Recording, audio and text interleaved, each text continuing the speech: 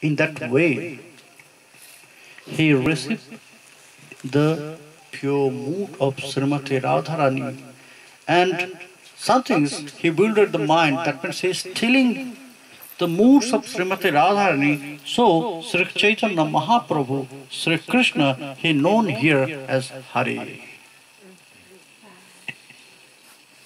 For today, it is very big to digest. So we'll continue whenever we'll meet again here in Braj. We'll continue this katha.